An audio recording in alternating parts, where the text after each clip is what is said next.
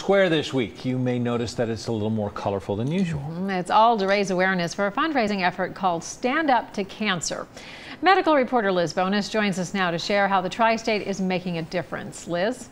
Hey guys, good afternoon again. This Friday night, right here on Local 12, there is a 1-hour special which will also air simultaneously on 60 different TV stations across the country to support cancer research.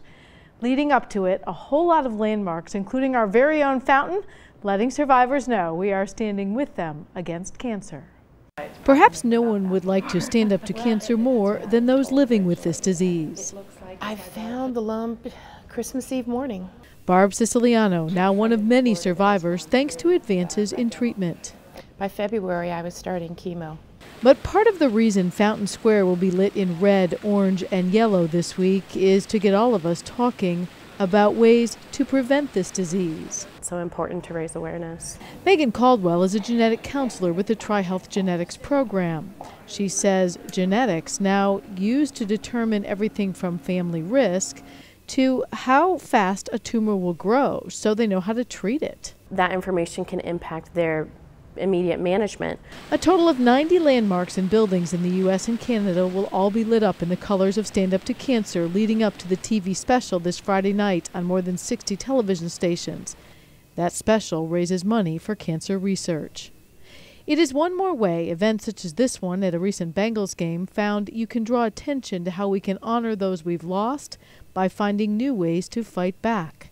A genetic counselor can share how you can do that if you do have a family history of this disease. Because instead of just sitting and feeling like there's this dark cloud of cancer over them when they look at their family history, instead we can give them information that can allow them to either catch cancer as early as possible, so it's very treatable, or prevent cancer from happening in the first place. That's what it's all about. If you'd like to talk to a cancer genetic counselor at no charge, if you have concerns or you might be at risk, the number to call 513-853-1300. Most testing now, if you need it, is covered by medical insurance plans. We also have details on how you can donate and learn more about Stand Up to Cancer at local12.com.